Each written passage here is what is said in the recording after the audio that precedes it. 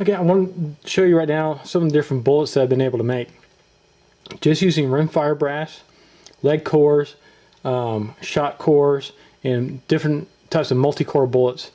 A lot of these are prototypes that need to be tested. We're testing for accuracy and terminal ballistic performance. But let's go ahead and start with some of the real basic stuff and go into the more advanced stuff that I've been putting together. So here we go. Okay, here I got 3 different types of 55 grain bullets. They're all basically the same, except for these are made with different brands of brass. And we're just doing this to keep them consistent as far as jacket thickness and whatnot.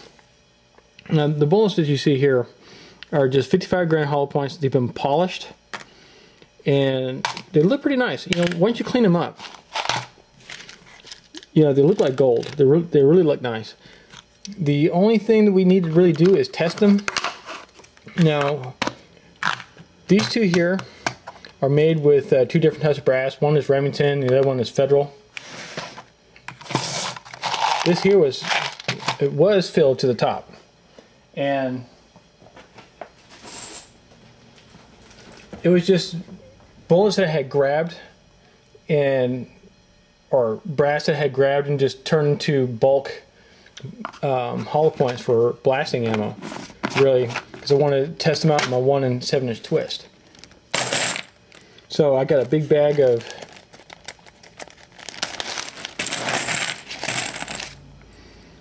.223s made with the rimfire jackets. I tried the 75 grain soft points. They did okay. I really got to figure out the right length of the bang surface to the length of the bullet to the rifling twist to get really good accuracy. You know, I'm still working on getting the inside of the jackets really clean. That's the key, is a clean jacket. But basically, all I'm paying for here is the powder and the primer.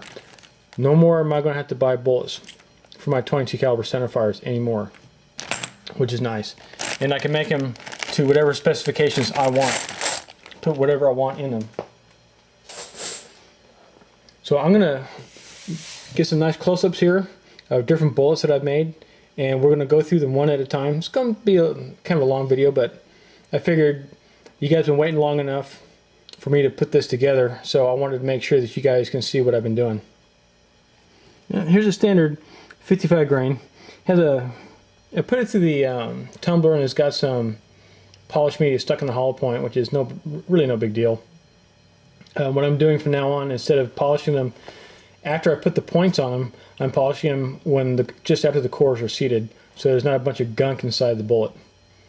So there's the standard 55 grain. What did I make this one out of? These are made out of the Remington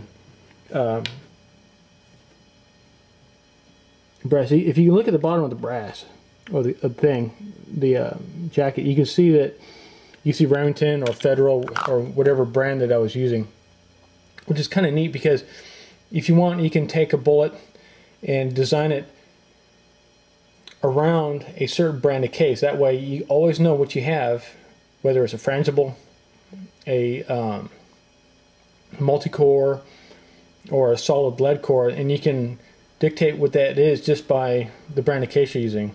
So it's really up to your imagination what you want to stuff in them. Okay, here, we still got that same 55 grain bullet here, but over here I have a 52 grain soft point made from a 22 short. You can see how the soft point comes up. It still has like a little dent in there because I don't have the the lead tipping die, which is kind of an expensive little die, but they seem to do okay.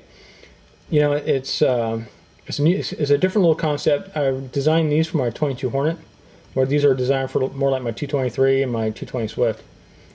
So here are some of the possibilities. Now moving right along, we still got the 52 grain soft point. We have the 55 grain hollow point. Now we got the 60 grain hollow point that I moly coated. These bullets weren't polished before moly coating them, and it doesn't really matter. Then over here is the 75 grain soft point. Now with the stingers, I can make up to an 80 grain bullet with that.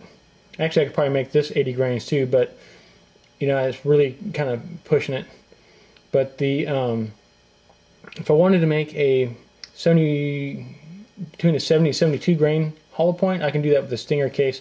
I'm still having some issues with the case being nickel plated, so that's kind of a work in progress there. Let's keep going. Alright, added to the pile here is a 70 grain soft point. The 70 grain soft point has a slightly smaller soft point to it, and it should do alright. We'll see what happens when we put them down range. When I make small lots of these prototypes, I only make them in about 20 to 30 round lots. That way I'm not stuck with a couple hundred bullets that just aren't going to shoot straight. So that's where we're at here. Alright, what you're looking at here is the 60 grain hollow point, the 55 grain hollow point as the jacket turns out just from the forming.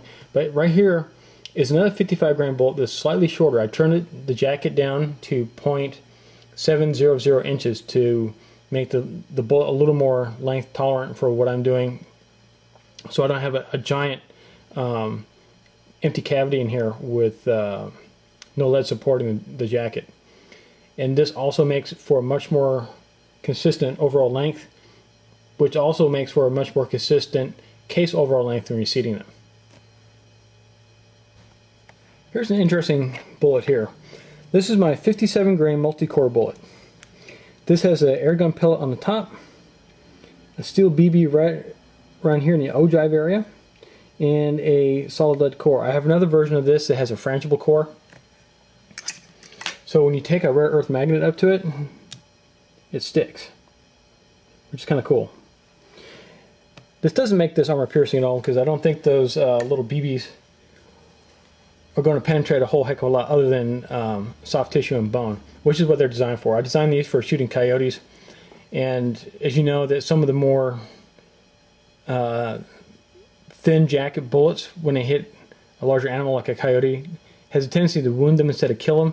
And I wanted to make this so that if it does, the jacket does separate completely before it gets into anything vital, that the BB will go punching through it and hit something vital, and hopefully break bones on the way out the other side. Neat bullet. We're going to see how these do. The little sphere in there, according to what I've been thinking, may also work nice as a gyroscope, since it's perfectly spherical. We'll see. We got to test these out. They're not polished, as you see. And this model look that you see on here, that is from the annealing process.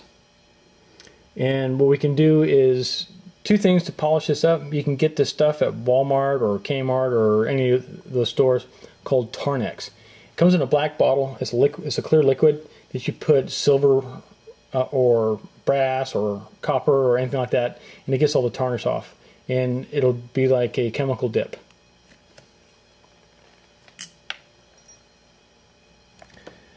Okay, over here we have, on the right side here, we have a 55 grain jacketed hollow point.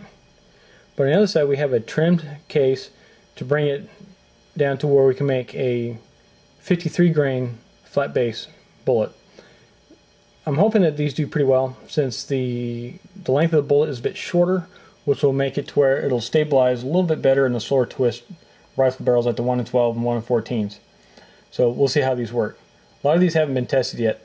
I've only been able to test one weight style so far. I've just been too busy, so I've been sending these out to forum members at Ammosmith.com to test out. And Richard Birdhunter, who's a really good guy on there, he and Dan, my partner in this project, I sent them a bunch of bullets to test, and I'm getting some good results back from them, because they've been out there testing them. In fact, Richard was testing these bullets here, the 55 grain bullets and the 60 grain molly-coated bullets, and he said they're doing okay, but according to Richard, the frangible, the shot core ones, were doing extremely accurate work, plus the terminal performance of them are supposedly spectacular. We're going to find out here pretty soon.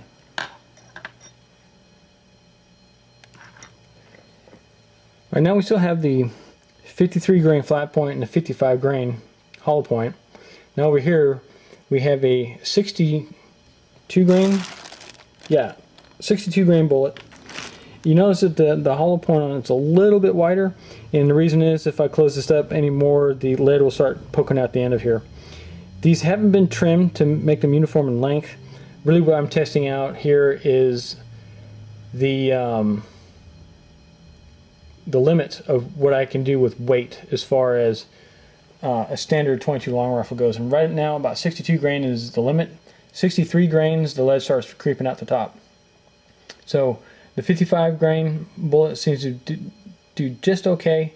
Not enough lead in there in my opinion. So 57 grain seems to work really well to fill it up and still keep it hollow point style. And 62 grain is the maximum weight for a standard 22 long rifle case without making it a soft point. But the only caveat is you have to make the open tip just a little bit wider. Yeah, these things, I know a lot of you out there are looking for the highest ballistic coefficient possible, but in reality these things are still going to travel a long ways, and all you got to do is figure out what your BC is on these and you should be just fine. I just want to make one more note on the 75 grain soft point. These things did really well in my 1 7" twist AR-15. The accuracy wasn't exactly where I wanted it, but I didn't have the right scope on the rifle, and it wasn't in the ideal shooting conditions. We're out camping in the desert and we're just plinking. But they held together. I was running in right around 2,900 feet a second, and they did okay. I'll tell you what though, these things, when you hit something, we shot a couple 1 gallon jugs of water, and these things explode when they hit. I don't even think any of this bullet went out the other side of the 1 gallon jug of water. The thing went off like you hit it with a 44 Magnum Glazer. It was unbelievable. Good little bullet. It travels a nice long way. Accuracy needs to be refined on this a little bit. I don't think it's because of the bullet. I think it's because of the load I was using. I was using Ball C2 powder from Hodgdon, and it wasn't a maximum load. It was right around maybe a grain above the starting load. So I'm going to switch powders to H322 and Varget and 4895 and see what it does. Now this bullet here is a 55 grain bullet, but this bullet here is made with number 8 lead shot compressed into a core. And what's really interesting, we're going to go into this later on, and once we get really detailed into the series. What the interesting about these shot cores are is once you compress them, they look like they're a pretty solid core until you either squeeze it or drop it. And when you do that, the cores absolutely come apart. They disintegrate back into their individual parts. And the reason why they do that is lead oxidizes extremely fast once it hits the atmosphere. So the only thing holding this core together is the jacket. So when you hit something with it, it will disintegrate. This is good for home defense. It's great for in areas where you don't want any ricochet. So if it hits something hard, it'll absolutely disintegrate into little tiny bits and not go anywhere. If you hit the target, whether it's a jackrabbit, an intruder in your house, this will deposit all the energy into the target. Also, I counted out approximately how many different pellets are in here, and there's approximately 45 pellets inside of this. So when this hits you, you have 45 different pieces of lead zinging through you. Now, one of the other bullets that I've done is made a 30 grain frangible core with a steel BB and a lead pellet. We still got to determine what those do on impact. And we're also going to experiment too with magnesium granules in the front. So when it hits a hard target, it'll make a bright white flash when it hits. Not so much an incendiary round, just a bullet that'll mark the target. So we're going to test those out next time we head out to the desert. We're going to show you how to make those too. There's other things you can use for cores. You can use those airsoft BBs, and what you got to do with those is you got to put them through the core swage die. And what you do is you get a little pellet. I'm going to show you one of those pellets here in a second, and I want to show you what we're going to do with those.